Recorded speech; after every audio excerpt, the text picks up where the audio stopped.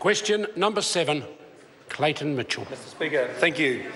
My question is to the Minister of Workplace Relation and Safety and asks, does he stand by his statement, it's important to strike the right balance between safe workplaces for workers and unnecessary red tape on businesses, and I'm confident we have landed in the right space?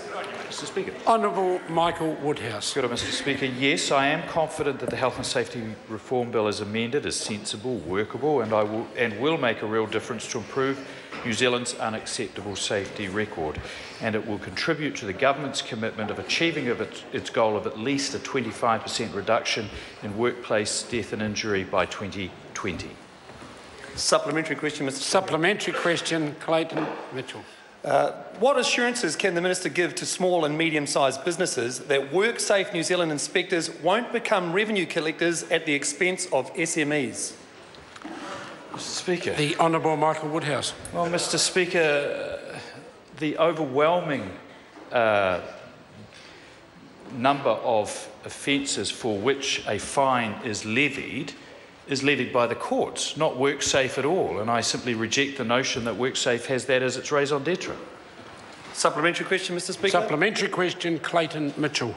Why has the Minister ignored personal responsibility of staff to look after their personal protection equipment, or PPE, leaving small and medium-sized businesses to carry the financial costs of damage or loss of this equipment by employees? And will he amend Section 28 of the new Health and Safety Reform Bill to rectify this?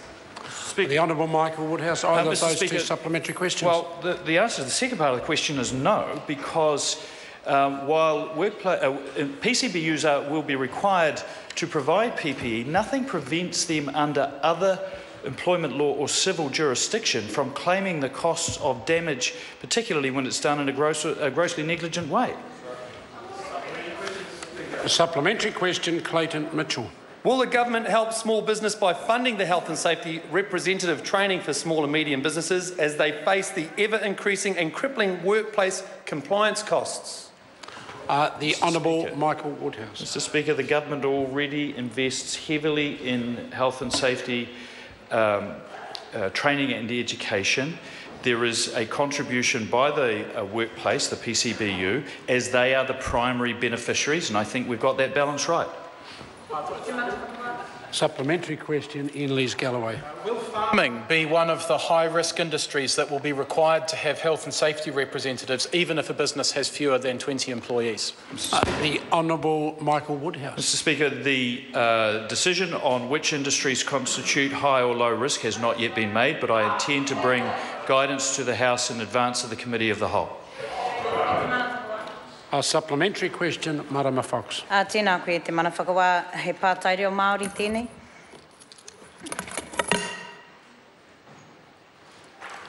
E te minita. Mo aua mahi ngā whakawhara, ara e pērā ana ki ngā mahi ono rākau, forestry, he nui ke ngā kaimahi Māori. He aha o mahi kia mōhio paitia, he māngai hei tautoko i ngā kaimahi katoa.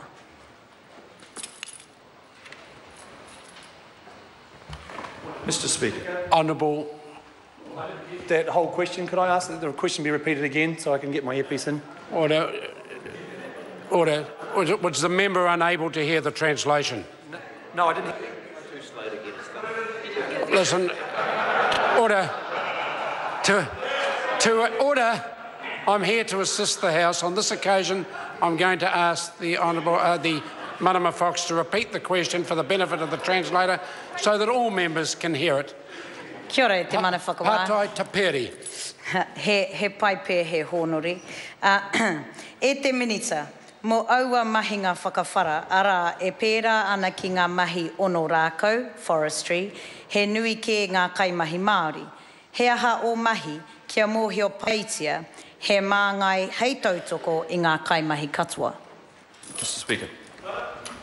The Honourable Michael Woodhouse. Well, Mr Speaker, I don't want to get ahead of the advice that officials will give on which industries will fall into which box, but I certainly, contrary to some of the scaremongering that's been going on from the opposition, loggers and forestry workers, for example, will certainly be considered high risk under any definition.